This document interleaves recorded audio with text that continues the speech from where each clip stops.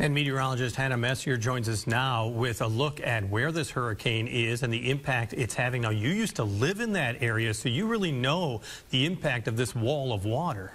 Right, and something interesting about Idalia was this was the first major hurricane to enter Appalachia Bay. So this was a historical storm for northern Florida and the Big Bend area. This is a view of where that storm is on satellite, still covering a wide area of the southeastern United States. We can see on our estimated rainfall that quite a bit of rain fell just north of Valdosta, over 4 inches, just south of Valdosta, 7.8 inches, further to the south by Tallahassee, about 2.5. So that heaviest area of rain does appear to be to the west of where that center of the storm was. So here's what the storm reports have across the whole area that Idalia impacted. Further to the south, this is where around the area that Idalia actually made landfall. In Steinhatchee, they were watching for storm surge, and they did see some storm surge in the Steinhatchee area. This is a hydrograph,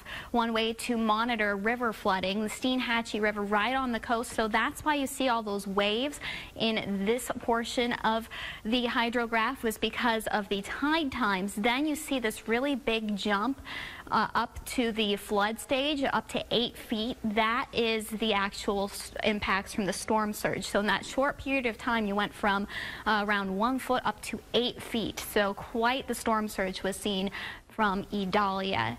Right now, Idalia has weakened into a tropical storm as of 4 p.m. and it's going to continue to stay a tropical storm in the forecast for Idalia. We can see Idalia still now moving out of Georgia into the Carolinas, and it's going to continue to move to the northeast and then east, re-entering the Atlantic. So Idalia really was quite the historic storm for northern Florida, and we'll have to watch the storm as it moves along the Carolina coasts.